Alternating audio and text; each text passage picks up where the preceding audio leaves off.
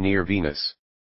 Power ring users vitals fading, transmitting location for immediate pickup. The green glow a ring shown in space.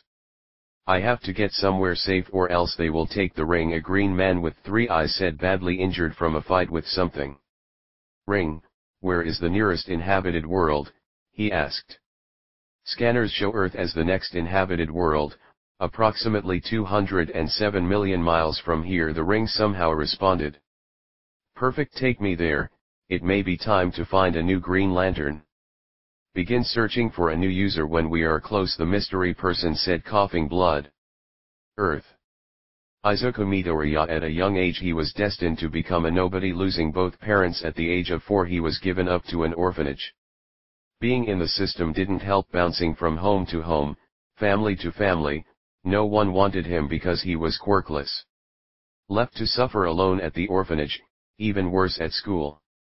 He eventually made a friend, Bakugo or Kaken. He lived nearby so they would regularly play together, but he too would pick on him for being quirkless. As the years went on things only got worse. Izuku eventually came to the realization that he would have no family and no true friends. He found solace with the only person who treated him like a person, Sister Maria. She was a young sister who worked for the orphanage. She would regularly read to Izuku and teach him. Izuku walked home after another day of bullying. His friend Kaken was the worst. He known his since they were little kids, but ever since he found out Izuku was quirkless he picked on his. Kaken was determined to make sure Izuku's dreams of becoming a hero were destroyed. You will never amount to anything, Deku. You got that? Don't even think of applying to UA, if you do, I will make sure to beat you to a pulp. Got it? Kaken's voice still played inside Izuku's mind, playing over and over. Maybe he's right, I think I should just give up. I'll ever become a hero. Izuku walked down an alley unaware that a villain was slowly approaching him from behind. Got you, kid. Before Izuku could turn around, the sludge villain had captured him. Easy, kid, this will only hurt a lot. The villain slowly began to squeeze the life out of Izuku. With every breath he felt the villain tighten his grip on his body. I guess this is it. I always thought I would die of old age. Oh well, maybe in my next life I can finally have a quirk. Izuku stopped struggling, accepting his fate. Unfortunately for him, fate had other plans for him. Fear not, my boy. Why? Because I am here. The voice of All Might roared through the alleyway. Detroit Smash. All Might punched the villain with such force that Izuku was freed from his grasp. Falling to the ground, Izuku gasped for air. All Might. He couldn't believe it, his favorite hero of all time had just saved him. All Might quickly placed the sludge villain into a small bottle for easy transport. Can I get your autograph? He asked, holding out a notebook he pulled out of his backpack. Of course, young man, I always have time for a fan. All Might grabbed the notebook and signed his name across 2 pages. Handing it back to the Izuku, he couldn't contain himself. It was like seeing someone who just won the lottery. If that's all, I will take my leave. Crime won't stop itself, you know. See you later, kid. Izuku quickly snapped out of being starstruck. Wait. I have a question I want to ask you. All Might was about to jump away when he stopped. Sure, I got time. What is it, boy? All Might tucked away the villain in his pocket, making sure he wouldn't get away. Is it possible for a quirkless person to become a hero? Izuku's voice was quiet, almost passive. All Might's eyes went wide. Quirkless? So he's one of the 20%. He shook his head. I'm sorry, young man, but no, I don't think so. Without a quirk you couldn't be a hero, no matter how hard you try. If you want to help people become a police officer, they accept quirkless people. It may not be as glamorous as being a hero, but you will still help people. I'll be going now, farewell. Off he went. All Might jumped away, leaving poor Izuku in the alley to his own thoughts. Alone in the alley, Izuku didn't move from where he stood. I get it, someone as useless as I am could never be a hero, even All Might said himself. I get it now why Bakugo and all the other kids picked on me. This is just how things are meant to be, I guess. Izuku walked down the street with his head down. As he walked down the street he heard an explosion coming from a nearby store. At first he was going to ignore it until he heard an all too familiar voice coming from the store. You bastard, let me go. I will blow you apart. It was Bakugo. Somehow the sludge villain had escaped from All Might and captured Bakugo. Izuku watched in horror as his friend was being taken over by the sludge villain. How? All Might should have taken him to the police station by now, so what happened and where is he? He saw all of the pro heroes at the scene did nothing. Why aren't they doing anything? Izuku disliked Bakugo but not enough to let him die. Izuku ran past the pro heroes, throwing his backpack he landed a hit and the sludge villain's eye. Gat! My eye, who did that? Izuku ran towards the villain, scratching at the villain to release his friend to no avail. Deku? What are you doing here, you useless piece of shit? Bakugo yelled. Trying to save you. You know why? Because I am here. Izuku smiled, faced with his greatest fear, he smiled. How very brave of you, young man. You are all that embodies a hero, however why don't you leave this to the heroes? California Smash. With another powerful punch, All Might blew the sludge villain off of Bakugo. This time, making sure he wouldn't escape, he locked him away with the help of the police. Izuku and Bakugo were both given a good talking to, especially Izuku when they found out he was quirkless. Listen kid, what you did was just plain stupid. Without a quirk you could have gotten hurt. Lucky for you All Might was nearby to step in and help you. Next time you may not be all that lucky. After a few minutes they were both allowed to leave. Izuku walked down the street with a frown on his face. Could this day get any worse? Making it to the orphanage, he opened the door to be greeted by Sister Maria. Oh hello Izuku, welcome back. How was your day? Maria smiled, a rather tall woman with her long brown hair and brown-colored eyes. It was good. I met All Might when he saved me from a villain, he said, placing his backpack on the floor. A villain? Maria ran to Izuku, checking his body. Are you alright? Did he hurt you? Let me check. Oh no, maybe we should go to the hospital to be safe. Her muttering never ceases to amaze him. I'm fine Maria, All Might saved me before anything could happen. Izuku smiled, knowing that her worrying was a sign that she cared for him. Are you sure? She asked, stopping and looking into his eyes. He nodded. Alright then, go change and get the little ones ready for dinner in an hour. Izuku went upstairs where all the rooms were located. Once in his room he closed the door and collapsed onto his bed. I think I should take a nap. Falling asleep he dreamed of becoming a hero, of what could have been. After 40 minutes he was woken to the sound of laughing. He looked around to find Lisa and Levi about to write on his face. What are you two doing? Nothing. Lisa and Levi were twins who were abandoned by their family for whatever reason. Izuku was a sort of big brother to them, so they would follow him around. Oh really? Then what about that marker in your hands? Izuku pointed at the marker in Lisa's hand. The two just whistled and pretended they had no idea what he was talking about. Fine, don't tell me, but it's almost dinner time. Get yourselves washed up, he said, getting off the bed. All right, the twins said in unison as they ran out of the room. A few minutes later Izuku had called all the other kids to go wash up and head downstairs for dinner. The dinner table was long enough to fit 40 people at once. Izuku let the smaller kids get their share of food first before allowing himself to get something.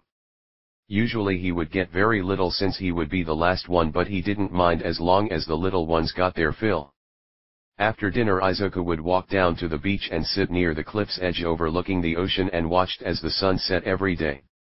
I guess things could be worse. I should always look at the bright side, as Sister Maria always says. Izuku closed his eyes and the darkness began to take over the sky. Boom. Izuku woke up to a loud sound. What was that?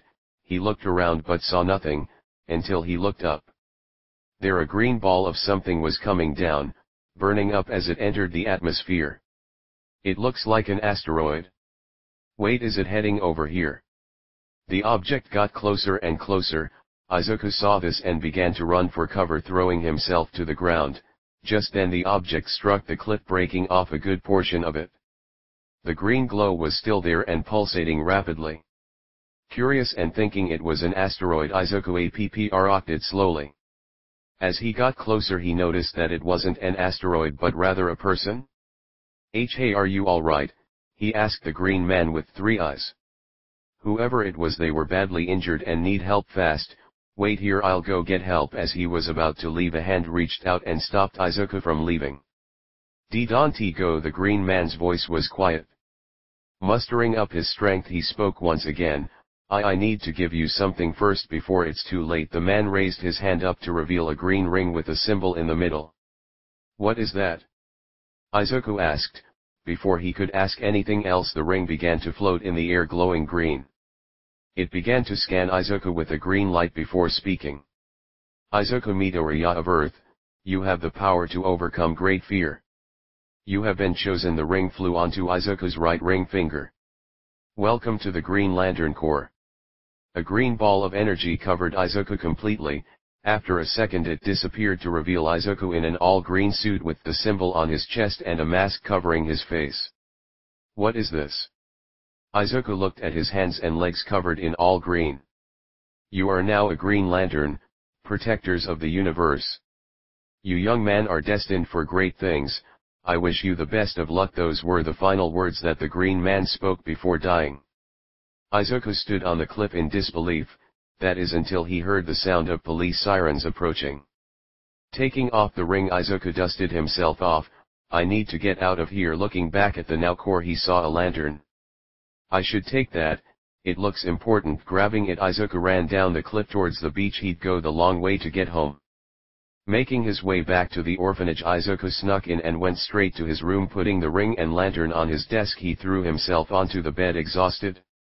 Man, what a night, I better sleep it off. I'll test what that ring can do tomorrow. It was early in the morning when Lisa and Levi snuck into Izuku's room. See, I told you he's still asleep, Levi said, standing next to Izuku. He should be awake by now, Lisa pouted, seeing Izuku was being lazy. She then looked around his room and saw the lantern and ring. Hey, what's that? She said, picking up the lantern. It looks like a lantern. Where did Izuku get this? Levi wondered, looking at the ring. It looks expensive. You don't think he stole this, right? Izuku would never do anything like that, Lisa said, yelling at her brother. This made Izuku turn in the bed. See, you almost woke him up, she said, but now in a much lower volume. But you're the one who yelled, Levi said, putting back the ring. But you're right, Izuku would never steal anything. Lisa nodded. That's right. So what do you say? You want to wake him up and find out where he got it? She smiled, putting back the lantern. Levi nodded, knowing what his sister wanted to do. They carefully got on top of his bed without waking him up. Ready? 1, 2, 3, go. They both jumped into the air and came down hard on Izuku's stomach, waking him up in the most brutal way they could think of. Wake up, Izuku, they both yelled. Izuku grunted in pain when he felt all that weight suddenly on his stomach. I thought I told you two not to do that anymore. They jumped off of the bed. Yeah, but it's more fun waking you up like this, Lisa said, laughing. Izuku sighed. What am I going to do with you two? Izuku got up to go to the restroom. Izuku, where did you get the ring and lantern? Levi pointed at them. Izuku's eyes went wide. Oh, I forgot about that. Oh, those things, I found them on the beach. They looked cool, so I brought them back. I see. Well, you do have a thing for bringing back junk. Just make sure Sister Maria doesn't find out. You already know how scary she can be, Lisa said, shivering. Yeah, I know. Now it's almost time for breakfast. Izuku led the twins to the dining hall where they had breakfast. Izuku only ate an apple and a piece of toast, but it was enough. Izuku went to school, got bullied, and went back to the orphanage just like any other day. It was now nighttime when Izuku decided to test out the ring. I don't know how, but this ring has some incredible power. I felt last night when I put it on. Taking a deep breath, Izuku put on the ring.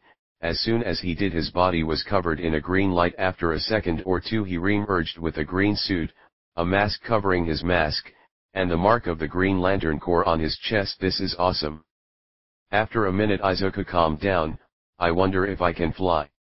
That guy from yesterday fell from the sky, so I wonder. Izuku looked at the open window. the window was large enough for him to jump out of. Izuku walked to the far edge of the room. Taking a deep breath, Izuku ran towards the window, jumping out. For a split second it looked like Izuku was flying, but he quickly realized that he was falling towards the floor. OSH*T Izuku yelled as he fell towards the ground. Come on! Come on! Fly! Fly! Izuku closed his eyes and braced for impact, but it never came. What happened? Opening his eyes, Izuku noticed he stopped just short of hitting the ground and was no hovering. This is a start. Now how do I fly? Izuku thought about pushing his body upward, and the ring responded to his thoughts and made him fly up. Cool, so the ring responds to my thoughts. Izuku was starting to get the hang of flying. He decided to fly over the nearby city. Wow, this is amazing. I wish the twins can see this. He went lower, flying between buildings. That's when he heard a yell. Stopping mid-air, Izuku looked around, trying to find the source of the yell. Where did that come from? The ring began to glow and created a green arrow pointing to the left. Cool, I better go see what's going on. Izuku hovered over an alleyway. Below him he saw a girl being chased by two thugs. Oh no, she needs help. Without hesitation, Izuku flew down towards the alley. The young girl ran down the alley as fast as she could, holding onto her purse. No, I can't let them have it.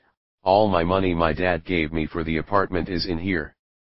He's spent too many hours working to get me to UA, and I won't let them take it.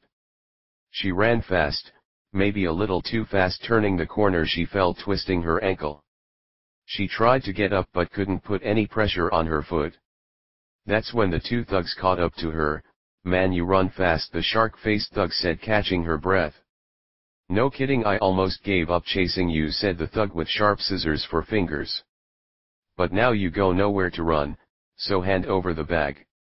As the two thugs approached her, the girl closed her eyes, not wanting to see what was going to happen to her. Suddenly a green light shined on the group. The two thugs looked up to see Izuku floating down and getting in front of the girl. I'd leave her alone if I were you. What the hell, what's a hero doing here? The shark-faced thug said, stepping back. I've never seen you before, and I know every hero in the city, and you aren't one of them. So that means you're nobody. Get him. The two jumped at Izuku only to get hit by a giant green boxing glove, sending them flying towards the wall. Awesome, all I have to think about doing it and the ring makes it happen. Izuku then turned to the scared girl. Hey, are you alright? The girl opened her eyes to reveal Izuku in front of her, offering a hand. Why, yeah, I'm fine thanks to you. Thank you. She took his hand and dusted herself off. Wow, she's cute. Izuku looked at the girl. And no problem. Now I suggest you call the police to come pick these two up. Izuku pointed at the now unconscious thugs. Yeah, thank you. Who are you anyway? She asked. Oh, I'm Green Lantern. He quickly corrected himself when he noticed he was about to expose himself. Well, thank you, Green Lantern. My name is Uraraka Okako. You really saved me. Wait, where's my purse? Oh no, the money. Uraraka's face began to fill with worry. Don't worry, I got it. Ring find her purse with a green glow. The ring scanned the nearby area. When it found the purse, it picked it up and brought it to Uraraka. Here you go, miss. Uraraka grabbed it, then hugged it. Oh, thank you so much.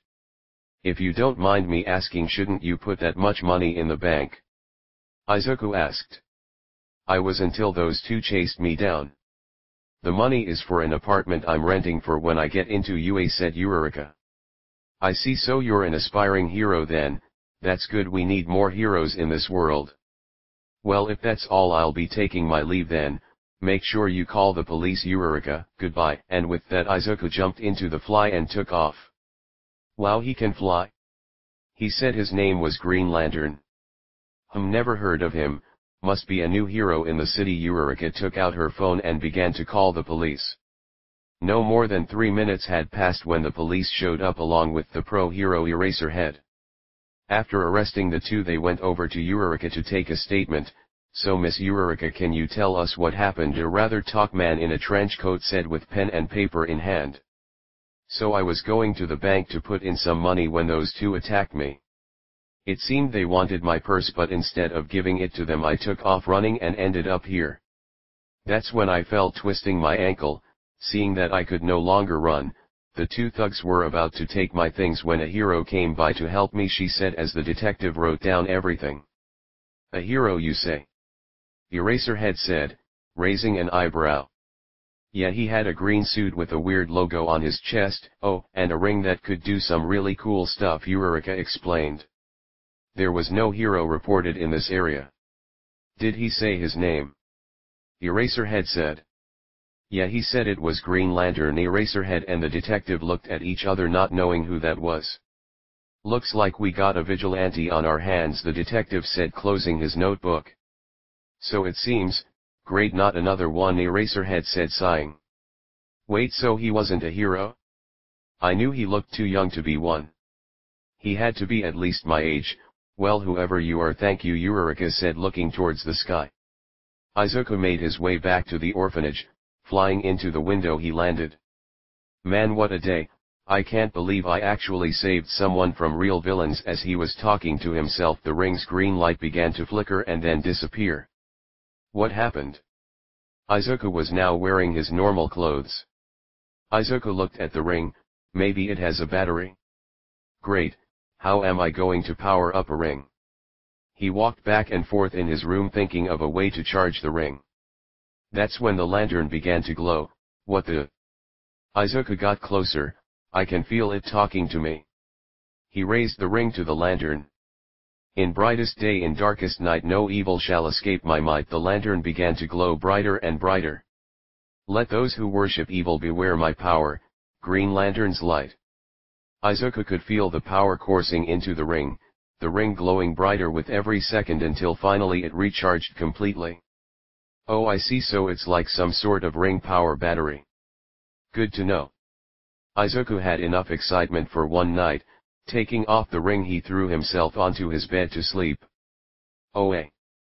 6 blue guardians sat on tall pillars with a giant Green Lantern power battery in the background. It seems we have a new member of the Corp, one of the guards said. So it seems, we must have someone bring back the new Green Lantern. It looks like he's on the planet called Earth, said another. Very well, Kilowog, take a task force to bring our new lantern here. The guardian gestured down to a tall alien with a bulldog-looking face approached the guards. Thank you, guardians, for this task. I shall leave at once, Kilowog said before turning around and leaving. Izuku spent the next couple of days secretly training with the ring at night when everyone was asleep. He found that the ring, if pushed too hard, can actually hurt him and his mind, putting a strain on his mind and body. He would fly around the nearby city and stop any villains he would see. Soon he would become known as the vigilante known as Green Lantern. The police wanted to take him in for questioning, but every time they tried he would just fly off before they had the chance to cuff him. They still didn't know what kind of quirk he had, only that he was a young man in his teens and liked the color green. He has even been given rewards for his good deeds. He once saved an older couple who ran a bakery from a robbery and they offered him fresh bread every day. Izuku graciously accepted, and every day he would take the bread back to the orphanage. When Sister Maria asked where he got it, he would also say the same thing, donations. However, there were people who did not like what Izuku was doing, especially pro-heroes. In just a few days Izuku already had a couple of run-ins with some local heroes. This began to catch the eye of more prominent heroes in the area. Police station. We need to bring him in, Nanomasa said, sitting around a table surrounded by pro-heroes. Other heroes tried multiple times, but he always escapes with the help of his quirk, Eraserhead said, frustrated. You have to admit that quirk is really amazing. I don't know how it works, but he can seemingly make whatever he wants with it. He could even fly, said Midnight. Yes, while his quirk is impressive, what he's doing is not. It's illegal and dangerous. He's putting himself and the public in danger. That's why I brought the big gun to bring him in, Nizu said, turning his chair to the door. It will be all right, my fellow heroes. Why? Suddenly the door exploded open. Because I am here. A tall man with a muscular build wearing a bright and colorful costume walked into the room. It was All Might, the #1 hero, and he was here to help. "Thank you All Might for coming here to help us with this vigilante problem," said Nizu. "But of course, I see why you would want my help. This vigilante has been gaining support of the public. If he continues to gain support, it would surely spell disaster later. So how can I help?" Later that night, Izuku was flying around the city looking for crime he could stop when he noticed someone waving him down from a balcony. "I wonder if they need any help." Flying down, his ring shined a light on the person. "Need any help?" That's when he noticed who it was. "Oh hey, I remember you. Yeah, you're that girl I saved from those guys trying to steal your bag. Eureka, right?" "Yeah, that's me. Thanks for saving me. Actually, do you mind turning off that light? It hurts my eyes," Eureka said, shielding her eyes. "Oh right, sorry about that," Izuku said, embarrassed. "Anyway, so have you gotten into UA yet?" Eureka chuckled, "No, not yet. The exams are in a week, so I still got time to train." Izuku floated down closer. "I see, so what's your quirk anyway?" "Oh, my quirk," Eureka showed one of her hands. "See those little pads at the ends of my fingers? If I touch something with all 5 fingers, I can make them weightless." "That's so cool." Izuku sniffed the air. "Wait, do I smell something burning? Oh no, the cookies." Eureka hurried back inside, and after a few seconds she walked out on the balcony with a tray of burnt cookies. "Man, I worked so hard on these and now they are ruined." Izuku floated down and landed on her balcony and grabbed a cookie and proceeded to eat it. "Hey, they're burnt, they won't taste good," Eureka said, shocked. Izuku didn't care. He grabbed one after another until there was none left. They were actually pretty good. It was only burnt on the surface. He was too poor to care, plus he wasn't a food critic, so everything tasted good to him. Eureka's face turned red. "Why, you really think so?" "Yup, of course. Man, I wish I could have some more." Izuku smiled. If Izuku learned one thing about living in an orphanage, it's never to waste food. "Well, if you want, you can drop by sometime and I can make some," she said, fidgeting. Izuku's eyes gleamed. "Really? Can I?" Eureka nodded. "Awesome. I'll make sure to come back real soon." Izuku looked down at the construct watch he made and noticed it was getting late. "Crap, I should go patrol the city one last time before heading home. I'll see you later, Eureka," he waved as he took off into the sky. "Bye, Green Lantern. Make sure to drop by real soon," she waved as he disappeared from view. Izuku flew into the city looking for any crime in progress. When he found none, he decided to rest on a nearby roof. Man, she was cute. I'm so glad I got to see her again, and I get cookies this night. Can't go any better. "Sorry to burst your bubble, kid, but it's not going to end how you'd like," a voice behind him said, scaring Izuku. "Jesus, you scared me." Izuku looked up to see Eraserhead. "Is that you, Eraserhead?" The pro hero that can erase quirks temporarily. He was now in full superhero fan mode. "Yeah, it's me, and tonight is the night I bring you in." Izuku watched as Eraserhead's hair began to spike up and wave around. His eyes changed colors, signaling the activation of his quirk. "Now that he's lost his quirk, I can take him down myself." However, Eraserhead was shocked to see that the green glow around him didn't disappear. "What, your quirk should have been erased?" "Yeah, about that. Sorry, but I don't have a quirk." Izuku rubbed the back of his head. "What, no quirk? Then how do you explain your powers?" said Eraserhead. "I can't really myself, but I do know I get it from this." Izuku held up his hand, showing the Green Lantern ring. "A support item then, so that means we can take you down." Eraserhead smiled. "We." Just then his ring went off. "Danger alert! Danger alert!" Izuku looked around frantically for the danger but saw nothing. That's when Eraserhead wrapped Izuku in his capture weapon, immobilizing him. "What is this stuff?" Finally, looking up, Izuku saw him. All Might was flying towards him. All Might. Then he pieced 2 and 2 together. "Oh no! Delaware smash!" All Might yelled. At the last second, Izuku was able to put up a bubble around him, protecting him from the hit. The hit was strong enough to throw Izuku into a wall. Bouncing off of it, Inside the bubble Izuku gritted his teeth. That's when he saw a crack around the shield. He cracked the shield, he smiled. That's All Might for you. Wow, I can't believe it's actually him. Breaking free of the binding Eraserhead put on him, Izuku landed on the ground. With a loud boom, All Might landed a few feet away. Amazing. You're so amazing. Can I have your autograph? He asked, eyes gleaming with excitement. You do know we are trying to bring you in, right? Said All Might, not knowing how to react to this. What? Why, I've done anything wrong, said Izuku. Illegal use of your quirk and using it to hurt others, yes, they were bad guys, but still.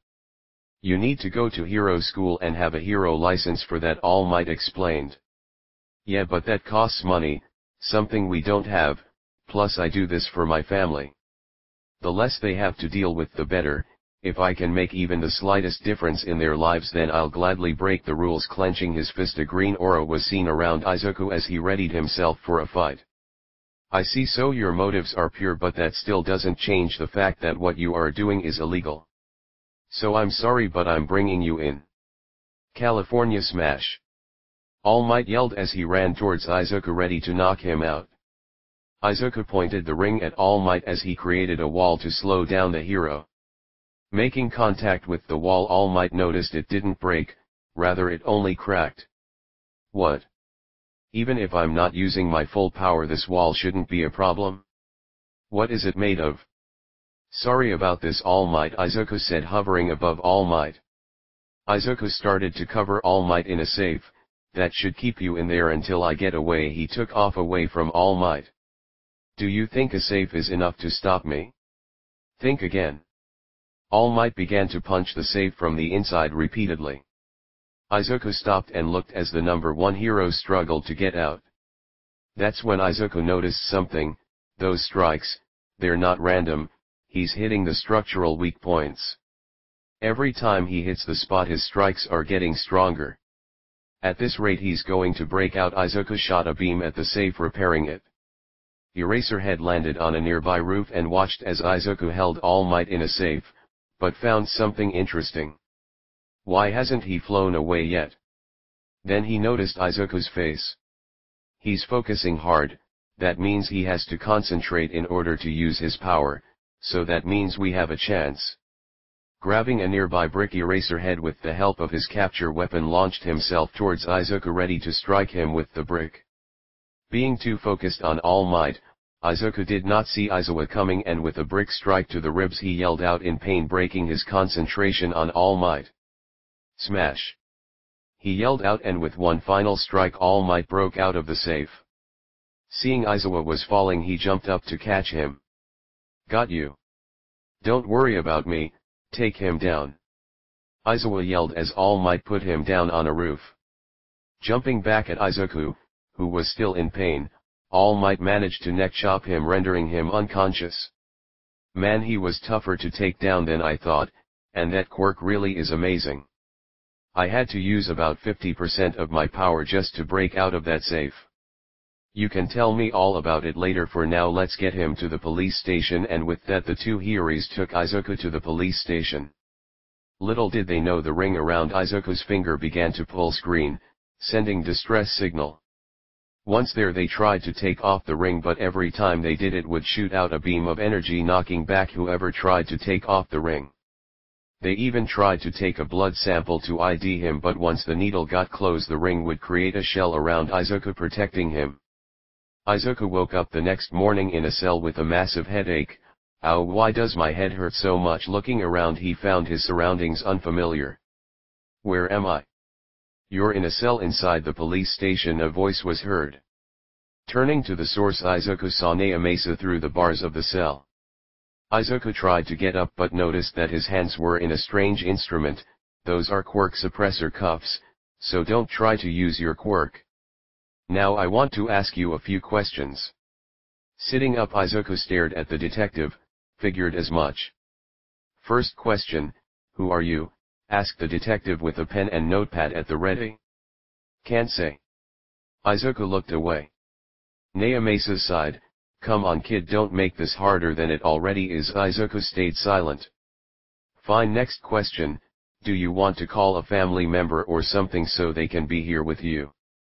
I don't have any family, they're dead, I've been on my own since I was 4, he said with sadness in his voice. I see, I'm sorry. With the help of his quirk, Naomasa could tell what Izuku just said was the truth. Next question, what's your quirk? From what All Might told me you have quite the quirk. Don't have one, I'm quirkless. Izuku looked away. Truth, but that's impossible. Naomasa's eyes went wide, then how do you explain your powers? To tell you the truth, I don't know myself, but it has something to do with the ring I have. Izuku looked at his cupped hands. Truth, so you really are quirkless? Naomasa couldn't believe it. How could a quirkless person have this kind of power? Before he could ask another question, the police station started to shake. What's going on? Just then a police officer ran down the stairs. Sir, we have a problem. Some strange people walked into the station asking where the Green Lantern was. Great, he has a fan club. Alright, I'll be right there, have All Might meet us in the lobby. You will stay here and stay quiet. And with that, Naomasa ran up the stairs, leaving Izuku. I have to get out of these things, come on, focus. The cuffs began to glow green from inside. After a few seconds the cuffs broke, setting Izuku's hands free. Good, I got to see who's looking for me. Flying upstairs, Izuku heard the sound of gunshots, then silence. Reaching the top of the stairs, Izuku saw All Might being pinned down by 2 people in Green Lantern uniforms. Hey, let him go. Izuku fired a green energy beam that split into 2, hitting them and knocking them back. Easy, kid, we aren't here to fight you, one of them said. Then why are you here? Izuku said, putting up his guard. Just then a Kilowog walked in between them. We're here to take you, kid. You need to go to OA. You are a Green Lantern, so the Guardians need you to answer a few questions. Can they answer my questions about this ring? Izuku showing the ring. Yes, now will you come with us? Kilowog said, extending out an arm. Very well, I'll go with you, but I need to stop somewhere first. I will need the lantern battery to charge up my ring, Izuku said. Alright, we go there, then you will go to OA for us, said Kilowog. Lead the way. Izuku turned to the police. Sorry about this, guys, but I got to go. Wait.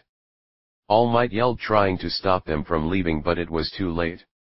The group took off into the sky, breaking the ceiling as they went. Izuku led them towards the orphanage, telling them to wait outside. Izuku went in and took off the ring.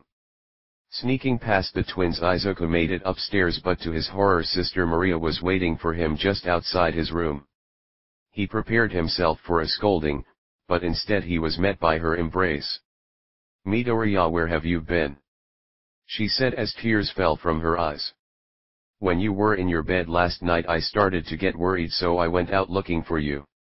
She spent the night looking for me. Izuku hugged Maria back. I'm sorry, Maria, I had to take care of some stuff. The important thing is that you're back, safe and sound, she said, wiping away a tear. Now tell me, where were you? I stayed at a friend's house for the night, Izuku lied.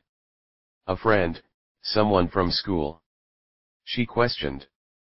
Why yet? Anyway, they invited me to stay for a week, so I wanted to tell you if I can. Izuku said, muffling the last part. Normally I would say no way, but since I trust you, Izuku, I will allow it. Izuku was surprised, to say the least. This will give you the perfect chance for you to explore what's out there and see what you can become. Thank you, Maria. I love you. Izuku hugged her out of excitement. Later, Izuku gathered his things and walked outside where the group was waiting for him. Are you ready? Kilowog asked. Izuku nodded. Yes, let's go. And with that, Kilowog created a rocket ship construct, and with a loud boom the group took off into space.